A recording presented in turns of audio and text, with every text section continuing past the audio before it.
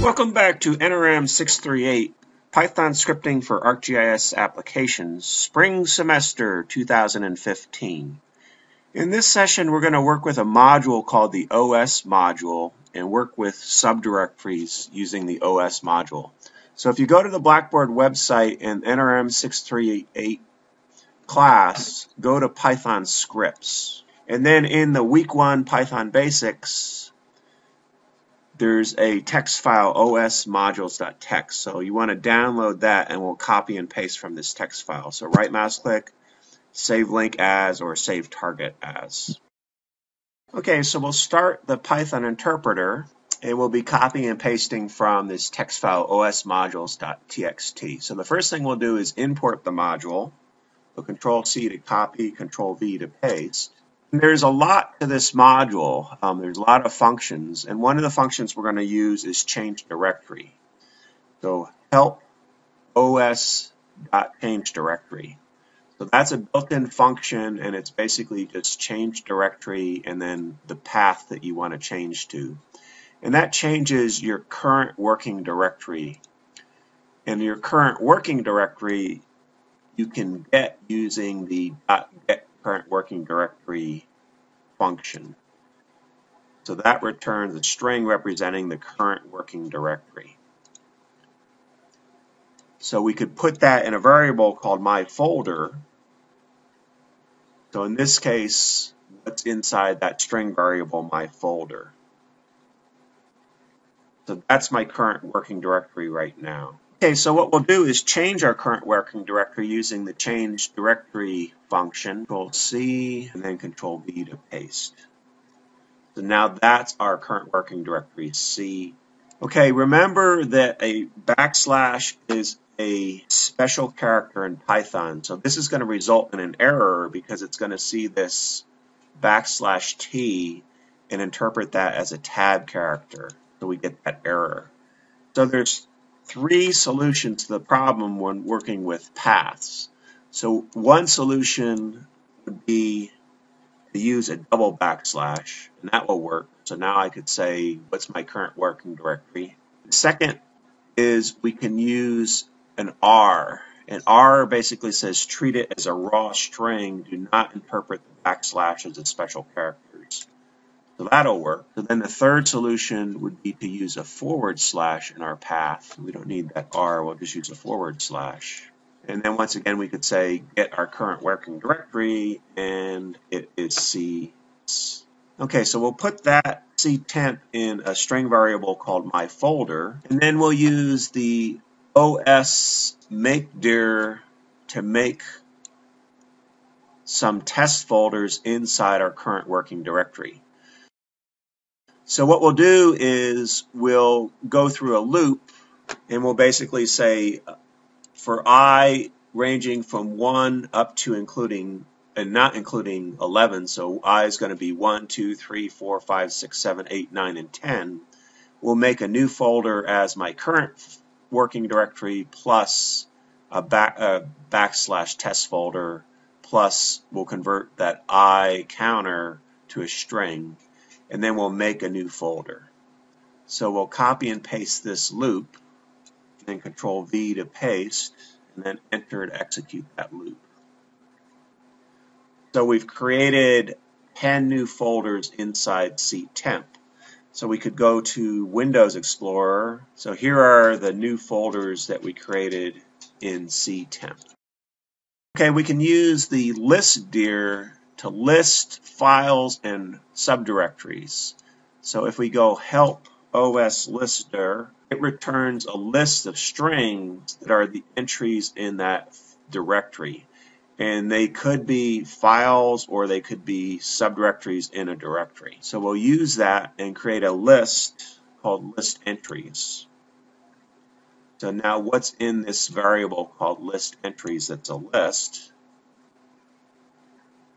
So that's what's in my folder, which in this case is ctemp. Some of these are files, so for example, here's an MP3, here's a text file, and some of them are folders. So what we could do is we can create a list of folders from this list of entries. So the first thing we'll do is we'll make an empty list, and I'll name it list folders. And then for every entry in this list, if we'll use the osPath.isDir, that function returns true if it's a directory. So if this is true, the entry is a directory, and then we'll append that entry to this empty list. So we'll run this loop. So Control-C to copy, Control-V to paste. So if this is true, if the entry is a directory, we'll append it to our list. So then enter to execute, and then what's in our new list.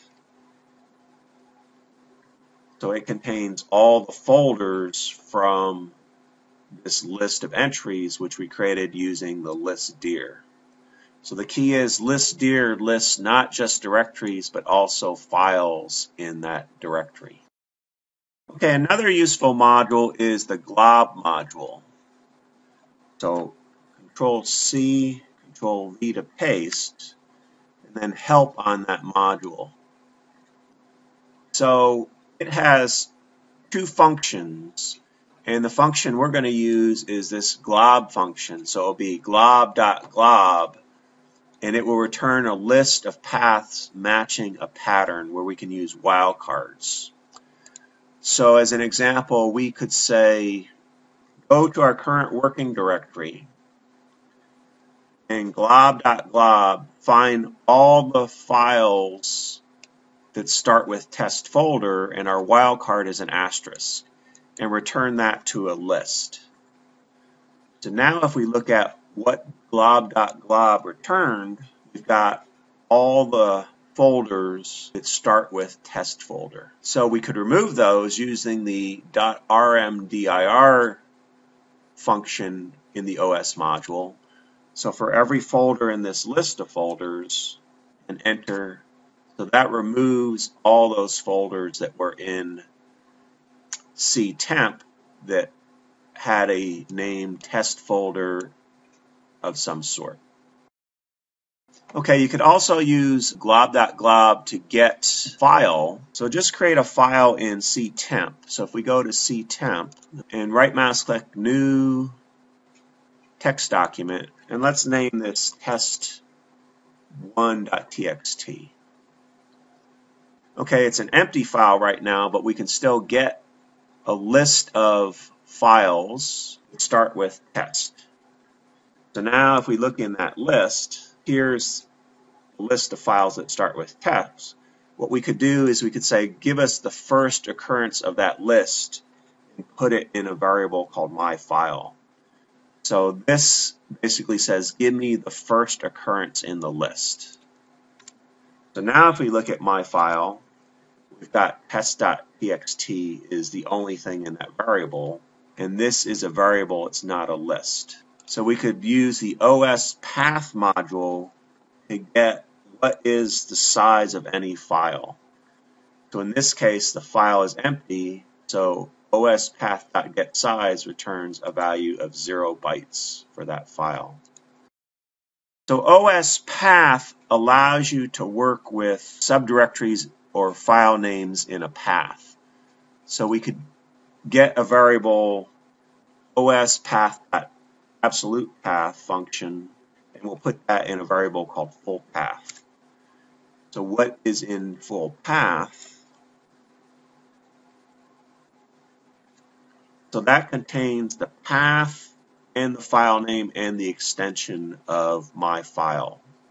If you want to just get the base name, you would use osPath.basename, and that returns simply the file name and not the path.